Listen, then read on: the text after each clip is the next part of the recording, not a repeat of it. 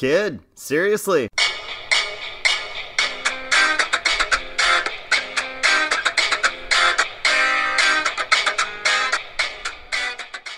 Hey, Luke. Hey, what? Hey, Mark. Yeah? I saw a trailer. In fact, I saw two, but they were for the same thing, and it wasn't a movie trailer. It was a video game trailer. 'Tis the season, and one of the season's biggest gifts is the PS4 bundle with the Spider-Man video game. There was a final trailer and a story trailer, and we're going to talk about the latter one. So before I get deep into my thoughts about the game so far, I wanted to ask each of you what you thought about the trailers. Mark, why don't you go first? Okay. Well, first impression was I hate the white spider on the costume. That really annoyed me and was kind of distracting.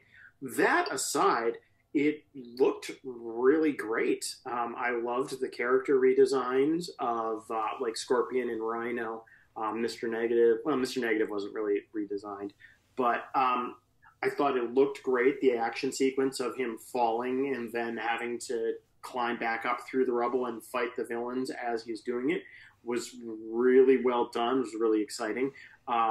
It was very visually appealing and the graphics were great. I'm very interested in learning more about this. I don't know that I've actually played the game, but I'm kind of interested in finding out what the story of it is. So for our two dedicated listeners out there, being the lovely Mrs. Madrid and, I don't know, probably one of Mark's cats, they probably know that I am not a video game guy. I don't have a video game system. I haven't owned a video game system in 2 decades. I don't know much about video games. When I think of video games, I think about the original Castlevania is what immediately pops into my head, or maybe Earthworm Jim or Battletoads. So to watch the graphics on these trailers of something, if you would have told me this was just a movie, I was completely in. Like, it was really interesting. It's amazing the level that they're at. I'll be curious as we get in for you to talk about gameplay, Miah, because if the gameplay is even close to what I'm assuming these action scenes are, that movie scenes that they show are, it blows my mind, like how far we've come and how impressive it must be to be in these worlds, because it looks like they've made a fully integrated Spider-Man world that you can be a part of, which is awesome. And I'm gonna let out my dirty little Spider-Man secret here, and this is based on the animated show from the 90s. But my favorite Spider-Man villain is Dr. Octopus. Like, I think he's awesome. He's amazing. He wasn't in this trailer, but he's got to be in the game somewhere. But my second favorite Spider-Man villain is the Scorpion, who I know everyone else hates, but I thought he was awesome in that show. So I was excited that he got a really central part. It looked like it. Like, I was the guy who was excited he was in Spider-Man Homecoming. And even though I knew he wasn't going to be the villain in the second Spider-Man, I was like, oh man, if only one day he could bust out of prison and we could see him in that suit, it would be the most amazing thing ever. Because I can't even tell you why I like him, but I think he's awesome. And we need more Scorpion in our Spider-Man worlds. So for me, I was insanely impressed. When we were talking about doing a video game trailer, I can't say that I was like super on board or excited, because again, it's not my world. I don't play them. I'm not overly interested in them. But holy shit, like, I watched the DC animated movies and their graphics aren't as good as what we're seeing in these video games. And sometimes, Miah, you know this, their stories aren't as compelling as what I saw just in some of these scenes from the Spider-Man video game. So to me, this looks awesome. So walk us through this. Well, I thought, just to talk about the trailers so far, I thought the trailers do a great job of summing up at least my experience of what the game is like so far. They look great, and they made me want to play it. And I think it's got a cool main villain, the Mr. Negative, because it's a guy from the comics that I don't know a lot about, and so a lot of it's going to be surprising for me. He's just got a really cool look. And I thought they had a really cool climax of the trailer with MJ sort of, instead of her being thrown off of a building, it's her choosing to jump off the building, which I thought was a cool little nod to the character, kind of her evolving. And in this video game, she's more of like a reporter, which is probably a welcome change for how she was in the comic books.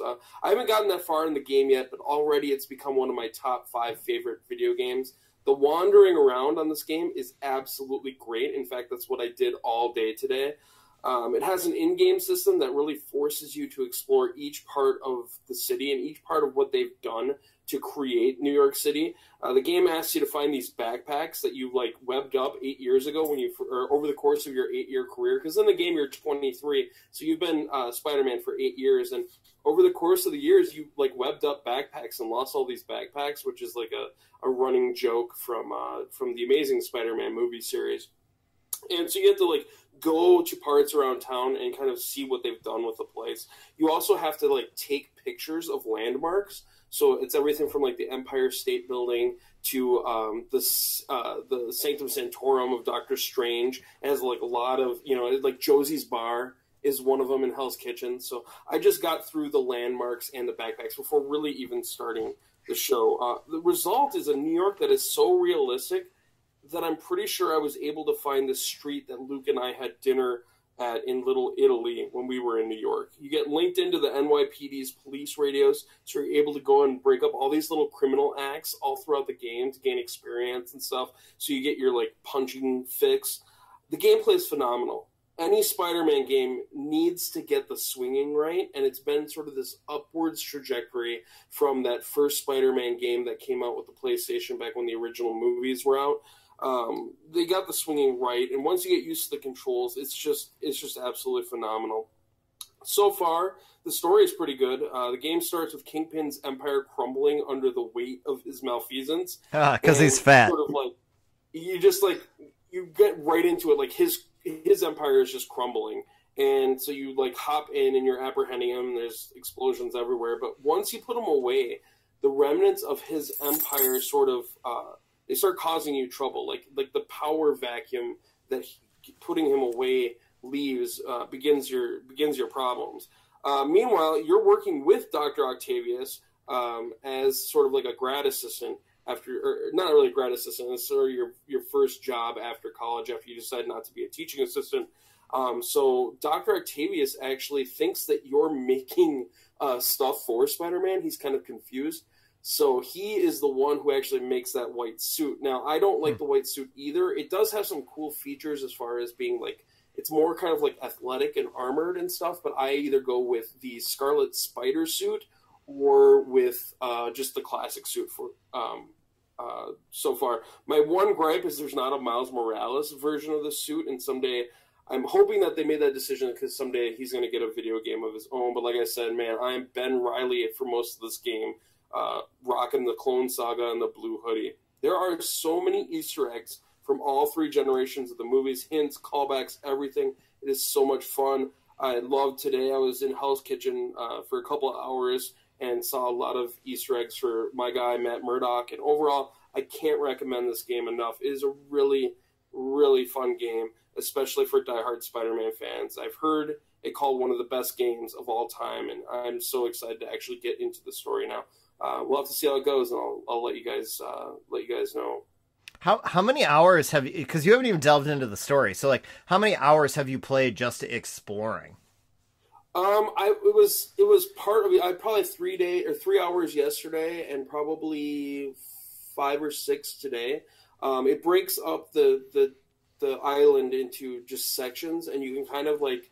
You go and get the landmarks of the entire section. So I started at the bottom of the South in the financial district with like Wall Street and all that stuff, and then moved my way upward. And so you've got basically, the landmarks, you've got the backpacks that you have to find, and then you have the landmarks, backpacks, and then like the criminal acts that you have to kind of like do. So each section of the city, it really gets you to know each part of the city, and takes a long time. So I think I'm 9 hours in yet, but I'm more of like a completist. I really want to get, I'm almost to the Stark version of the suit from the Avengers movies. And so I kind of want to rock that one as I make my way through. But Scarlet Spider, I mean, I just love that suit, and it was one of the first ones you get. So I'm so happy. Okay, I'd just like to add a comment. During the break, while we were switching topics and people took their various bathroom breaks or got new drinks, Miah, you and I were talking, and you asked me how it was that I had the time to read the Dune books, and I would like to point out that you just said you've spent 9 hours basically walking Spider-Man around New York City. So No, I think you got your answer as to why it is I have the time to read and you don't. Man, I think my time was better spent playing Spider-Man than reading. That's how I feel, man. I'm loving it. This is the game too, right? Where when you're Spider-Man, you can just randomly throw up the finger guns pointing at people, right? Yeah, you hit triangle, and like some people will interact with you, and like everybody. Are you okay? You seriously you just start pointing at people like, hey, what up? Like, Yeah. Oh my god. Everybody reacts to you. Like there's people who are like super pissed off. They hate Spider-Man, so they'll start talking trash to you, and other people are like trying to take pictures of you, and some people like you go up to you and like you can interact with them if you hit triangle. So like there's one where you finger gun, there's one where you like do like you work out like a handshake, like a high five handshake thing with them, and it's great, man. It's totally being Peter Parker. I love it.